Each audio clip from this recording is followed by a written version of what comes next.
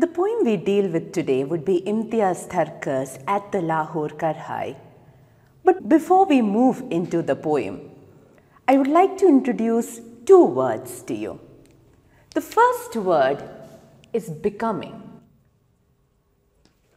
Man is constantly evolving, constantly changing and adapting. Every day adds to the new you. The experiences that you have gathered over years, the changes friends have brought into you, family has brought into you, teachers, cousins, all those different experiences that has added into creating the you. You have evolved with time. The word becoming embodies all of that. The second word I would like to draw your attention to would be this word, resilience. After the 2018 devastating floods that happened to Kerala, we bounced back. After every terrorist attack, we have bounced back. Resilience is the survival instinct that we have, the elasticity of spirit that we have, that tells us and motivates us not to sit down and cry after a tragedy, but to get up and keep going. After COVID, we will have this resilience with us that will make us go on. Keeping these words in mind, or rather IMTIAZ DHARKER's At the Lahore KARHAI happens in the borderlines of these two words. Some terms that we have already looked in accordance to diasporic identity would be one, migrants.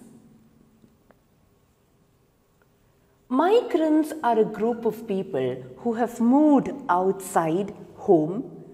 It could be an imagined concept too, but they have moved outside home to a different location. It could be for work, it could be for better living conditions, it could be a voluntary movement, or in other cases it could be a forceful movement where they did not have a choice. But dislocating oneself away from home, the process of moving away from home is called as migration.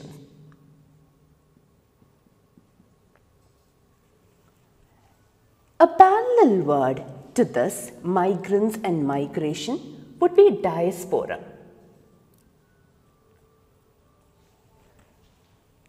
Religious groups or political groups or a minority group being held or living in another place would be what you mean by a diaspora. For example, Indian diaspora in England or Indian diaspora in Australia. A parallel word that stands along with diaspora would be transnationalism. Transnationalism means you are constantly interacting between the boundaries of one country and the other. You're someone who keeps traveling from one place to another rather frequently. This also creates dislocation within you. And this also creates an identity crisis within you. This constant shuttling of one place to another makes you feel that you do not belong neither here nor there. The poet whom we talk about today, IMTIAZ DHARKER, belongs to the transnationalist identity, or rather has the transnationalist identity. IMTIAZ DHARKER is a Pakistani-born British poet. She was born in Pakistan. She was raised in Glasgow. She married an Indian, was here in Mumbai for quite a while. She married again, moved to the UK, and currently she is the Chancellor of the Newcastle University. She identifies herself as the Scottish Muslim Calvinist, multiple identities. And this crisscrossing of identities, a mixed cultural heritage that she belongs to, forms the heart of all of the writings of IMTIAZ DHARKER. The poem we deal with, At the Lahore KARHAI, speaks about a similar occasion, speaks about, or rather voices for a dislocated person who is away from his homeland. At the Lahore Karhai, Lahore you would remember as one of the wealthiest cities in Pakistan. It is the capital of Pakistan's Punjab, and Karhai, in our words a KARHAI, would be a round circular cooking vessel, familiar to the South Asian cuisine in particular. If you can keep an eye on the lines that are here and read along with me, the poem starts as this. It is a group of people who are there. They desire to go to the Lahore Karhai restaurant at Wembley. They pile into the car and the journey begins. IMTIAZ DHARKER begins her very famous poem at the Lahore Karhai in this manner. It's a great day, Sunday, when we pile into the car and set off with a purpose, a pilgrimage across the city to Wembley, the Lahore Karhai. Lunch service has begun. No beer, we are Muslim. But the morning sun squeezed into juice and yaad na jaye in the 2-in-1. She calls it a great day, a Sunday a great day. And why would she call a Sunday a great day is where we'll come to at the end of our discussion. She calls it a great day, and together along with friends, they pile into the car, and as always, every journey is there with a purpose. This journey too is there with a purpose. You have this journey, we pile into the car, set off with a purpose, a pilgrimage across the city to Wembley, the Lahore Karhai. Wembley is a place in London which is a heavy representation of the South Asian population. Apparently, Wembley's Lahore Karhai restaurant is quite famous for its food. So the poet, along with her friends, by the time they reach Wembley, by the time they reach this particular restaurant, lunch service has already begun. And she looks at the tender and says, "No beer, we are Muslim." This is in the background that alcohol is forbidden in Islam. It's considered as haram in Islam. But the morning sun squeezed into juice and yaad na jaye on the 2-in-1. These are two parallel images that I want you to remember. Morning sun squeezed into juice would be the first image of food that we have within the work. Yaad na jaye.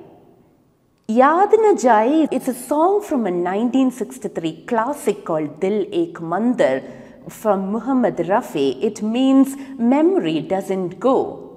याद न जाए बीते दिनों के जाके न आए जो दिन. When they walk into this restaurant on the Sunday afternoon, this song is there in the background. It's a brilliant day, beautiful, almost as if the sun is squeezed into juice. There are a group of diners waiting for the food to come, and all in all, this journey is done with a purpose.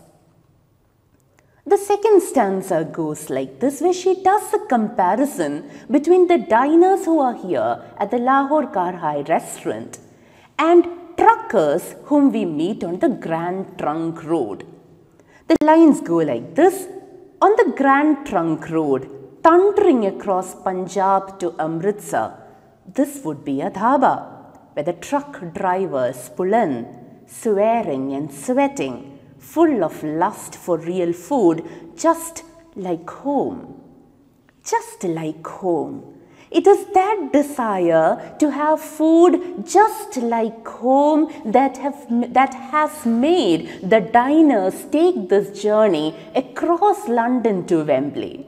It is that desire for food just like home that make the truck drivers through their journey that lasts over days, get into a dhaba and finally find a food that they would be comfortable with. So on the Grand Trunk Road, and the Grand Trunk Road is one of Asia's oldest roads. It connects Afghanistan, Pakistan, India and Bangladesh. These are roads that extends miles upon miles, and quite often the journey that the truckers make or the trucks make would extend to days. The only respite that they have would be going into these dhabas that are there, typical to the North Indian culture. Go to these dhabas, you want some sort of semblance to the food that you have left behind at home. Look at the way she has written it. This would be a dhaba where the truck drivers pull in, swearing and sweating, two adjectives. They are tired, they are sweating, they are swearing, they're quite irritated. The only thing that they look at there would be food. Food just like home. The third stanza. Hauling our overloaded lives, the extra mile, we are truckers of another kind, looking hopefully years away from Sialkot and Chandigarh for the taste of our mother's hand in the cooking. So just like how the truckers have made this journey wait for food just like home, we are another truckers, we are another kind of truckers. She brings a parallel between the truckers and herself and the group of people who are there with her, and calls them all, or rather tells them all, as we're all truckers of another kind. And there is this one interesting word that she uses here. Haul. Haul means drag our life, that extra mile. We are literally dragging our life, that extra mile, to go a little bit more. We don't mind traveling that extra mile to have something like home food. Why? Because it's going to take us to memories that we have left a long way back.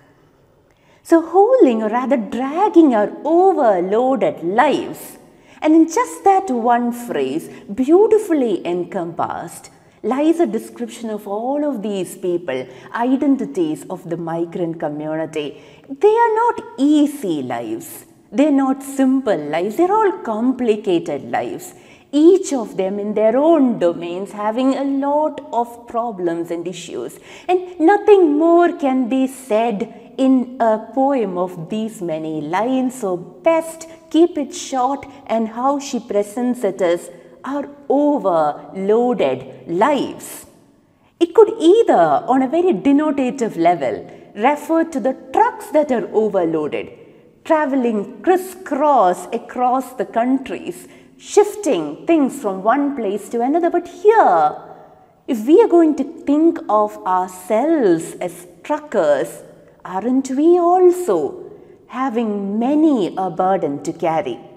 So these overloaded lives, we are ready to drag these overloaded lives one little bit more, an extra mile. If it is going to give us some respite, some solution, some help, some peace, I'm going to be ready to do that. Look into the fourth stanza that we have here. So we have arrived at this table, the Lahore runaway, the Sindhi refugee with his beautiful wife who prays each day to Krishna, keeper of her kitchen and her life. The Englishman too young to be flavored by the Raj. The girls with silky hair wearing the confident air of Bombay. So these are the different people. Who are the people whom we meet at the Wembley restaurant? These are the people whom we meet. We meet people, a heterogeneous group from all over the world, right? People who are brought here by their own different circumstances. We get a peep into their different circumstances by the words that she gives here. One would be a Lahore runaway. A runaway would be a person who runs away from a particular country and seeks asylum or refuge in another country. We don't know what his problems were. The only thing that we know is he wanted to go out, escape from the problems here, and so he ran away. The Lahore runaway would be the first person we meet sitting there at the Lahore KARHAI today, waiting for his food to come. The second person whom we meet again, though he is not a runaway, his situation in life is also not different. He is a refugee. Again, another person who has sought asylum in England. So the Sindhi refugee with his beautiful wife, who is the keeper of her kitchen and her life. Why would she mention it? In comparison to probably other people at other places like what we are about to say, this lady is empowered to be the keeper of her life. She keeps the kitchen, she keeps her life, and she seems to be happy at what she is doing in her, or happy with the bowl that has been given onto her. The next person we meet seems to be an Englishman. This man again has an Englishman too young to be flavored by the Raj. Rather, he is too young to be colored by the post-colonial notion or the colonial notions that marked his generation or marked his ancestors' generation. He is someone who we find to be not flavored by colonial impacts or colonial discussion. He is too young. It could be because he is young that all these notions of the white skin versus the brown skin or the black skin or the colonial superiority complex has not actually seeped in on him. He seems to be sitting there very comfortably with this group, probably having his own burdens in life, over here to share a little bit of the Indian food or the Pakistani food. Englishman too young to be flavored, but the word flavor immediately connects us to the food metaphors we will be discussing about. Image of the food is being given there to the reader again by the word flavoring, what you put on top of your dish. The next two people whom we meet would be from India. They are the confident girls, or rather the girls with silky hair, wearing confident air of Bombay. Remember, IMTIAZ DHARKER herself was here in Bombay for quite a while. So this heterogeneous group from different parts of the world are here at the table waiting for the food to come on this Sunday morning, rather afternoon. So this winter, moving on to the next stanza, this winter we have learned to wear our past like summer clothes. Yes, a great day, a feast. We swoop on a whole family of dishes. The tarka dal is Auntie Hamida. The karhai kosht is Khala Amina. The gajar halwa is Appa Rashida. And the warm naan is you. Look into this beautiful stanza, where if we were talking about food as a metaphor so far, here we have a very consciously built-in simile. Tarka dal is Auntie Hamida. When she thinks about food, they're all sitting there waiting for the food to come. The food comes in. Every morsel that you have, yet you're about to take and keep into your mouth, immediately takes you back to the relations you have missed or the relatives you have missed over these years or months. It immediately, food or the smell of the food, the aroma of the food automatically takes you to Auntie Hamida, Khala Amina, Appa Rashida. Your memory is automatically connected to these women who are there, who made these food, and whenever you're going to eat the same food anywhere in the world, the smell and the taste of it is going to take you back to the relatives whom you miss. This is beautifully brought in here. Look into how she says it again. This winter, we have learned to wear our past like summer clothes. This is another brilliant image that she uses here. In winter and during winter, we have no particular use of the summer. And I would want you to think about British winters, which could be rather harsh.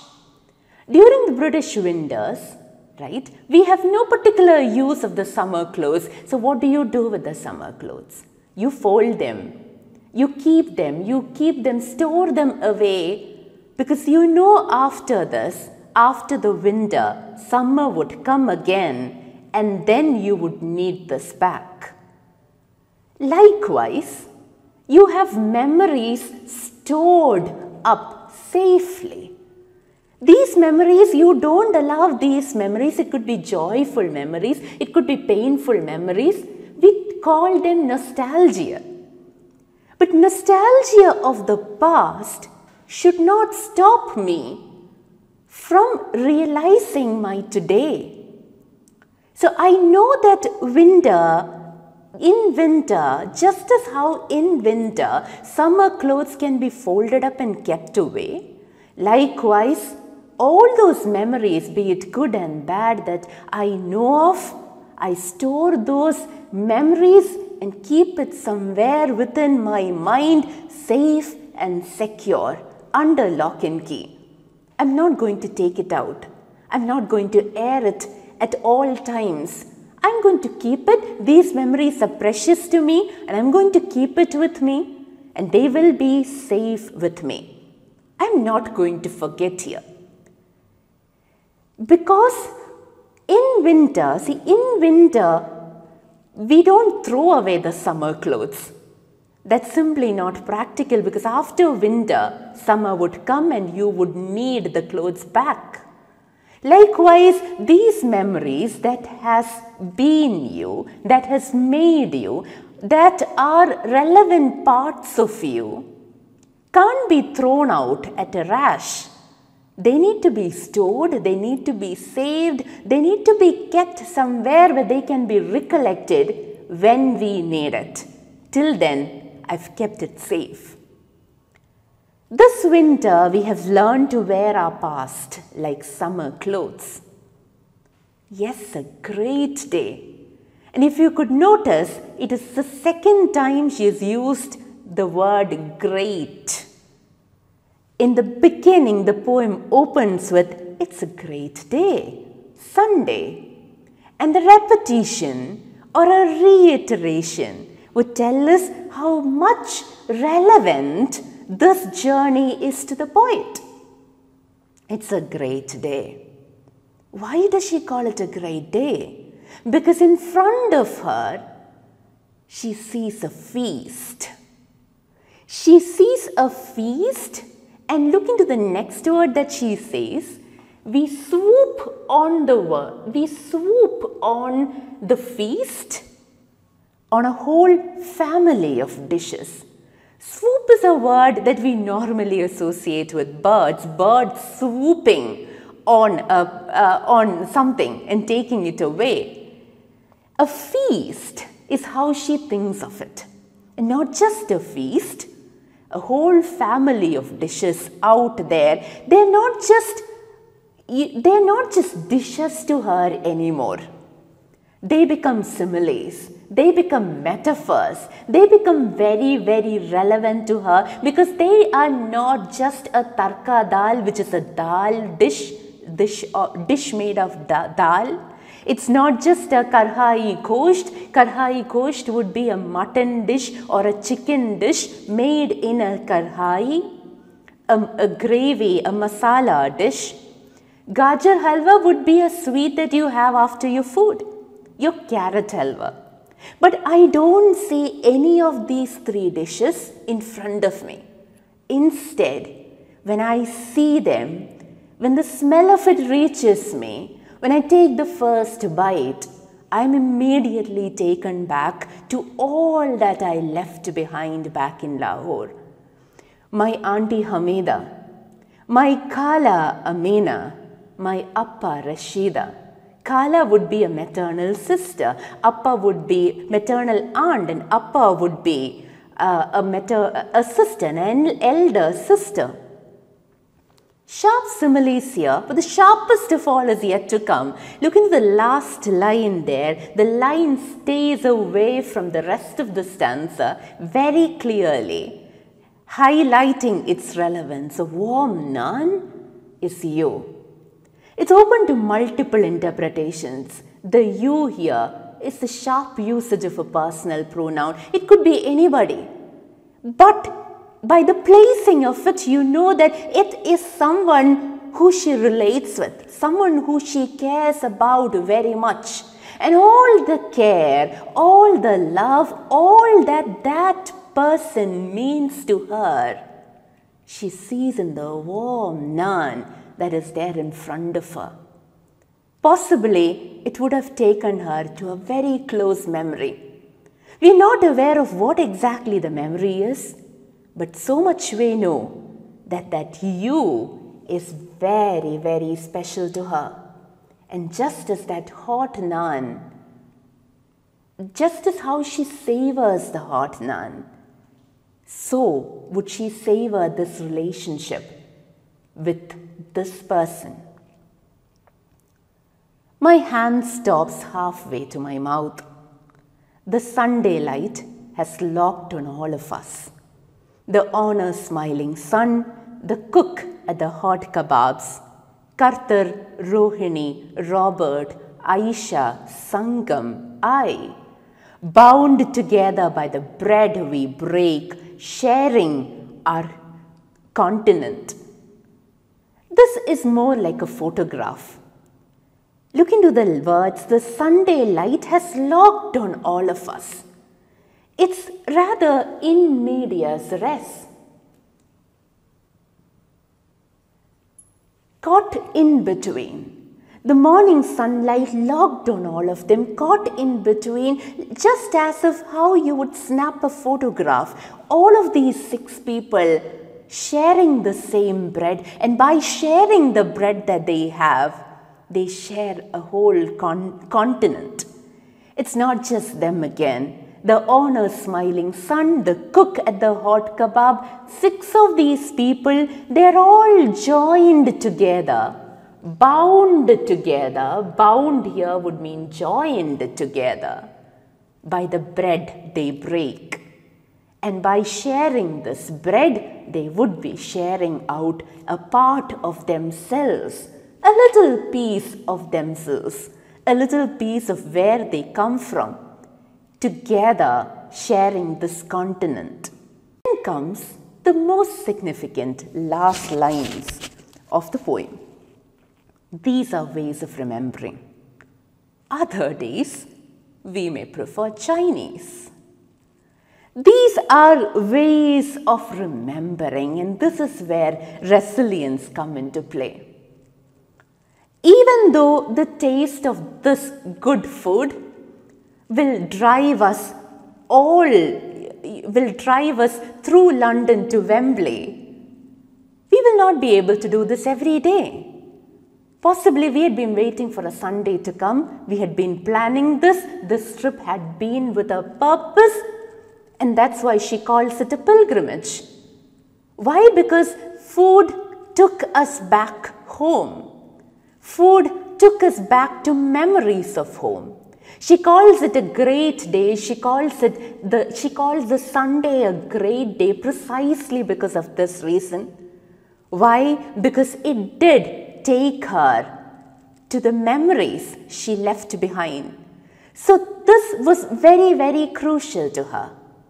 But it is not going to be practical every day to do this journey. On all the other days, I wouldn't be adamant. I would not I would not stress on the fact that I need tarka dal and naan and karhai, gosht and gajar halwa. That would be a luxury. Instead, I would be happy in adopting and adapting what is available to me. I wouldn't care less if I was eating Chinese or eating a burger or eating a sandwich as is required for my survival. I am not fussy. I would eat what I get. But these are certain privileges I grant myself. These are certain luxuries I grant myself. And this is where we understand resilience. We will never let nostalgia, we will never let memories of the past hunt us down. It could be anything. It could be good memories that you are locked in. It could be bad memories that are troubling you and pulling you down. But never do we allow these memories to hurt us.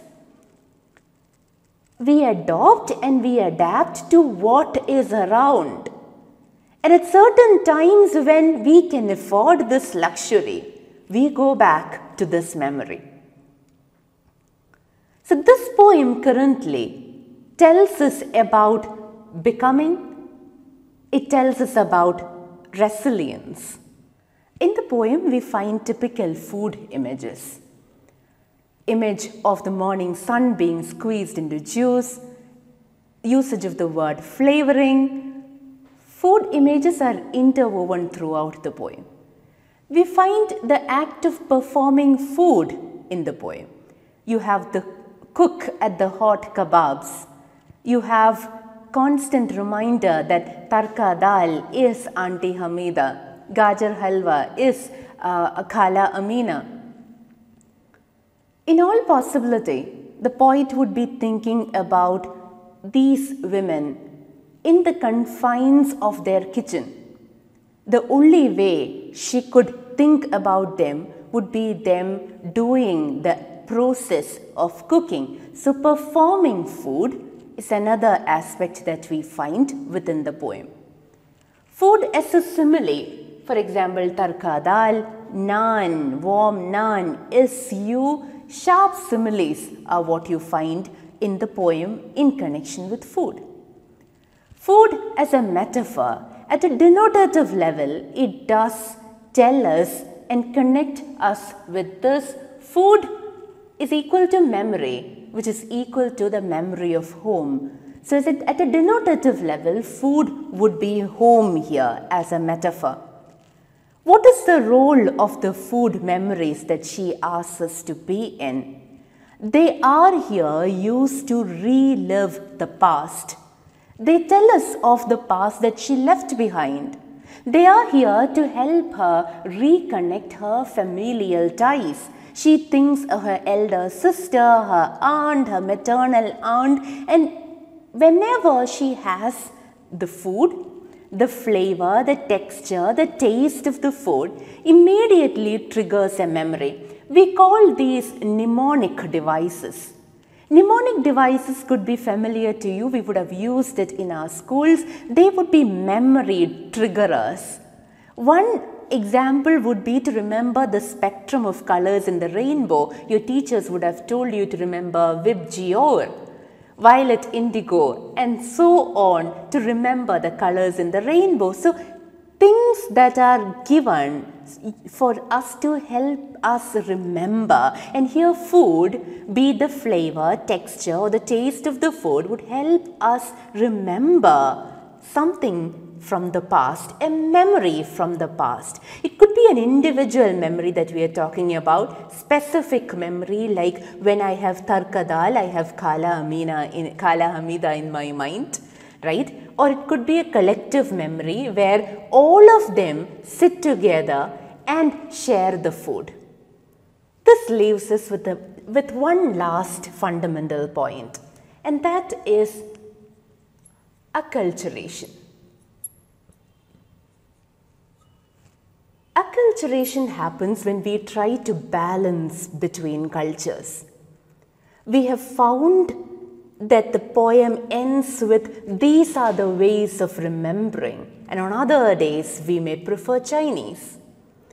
To sum it all, acculturation helps us to understand, or a person by doing acculturation, which is a sociological theory, it helps us to understand how a migrant becomes comfortable with the new environment he finds himself in, how he acquires, how he adapts, how he adopts into the new culture that he finds himself in.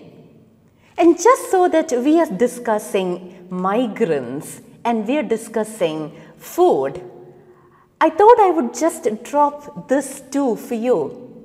Sociological theories of a migrant gelling into the culture that he is in, diasporic community, mixing with the culture that he is in, are three that has evolved over time. Three different sociological structures have evolved over time.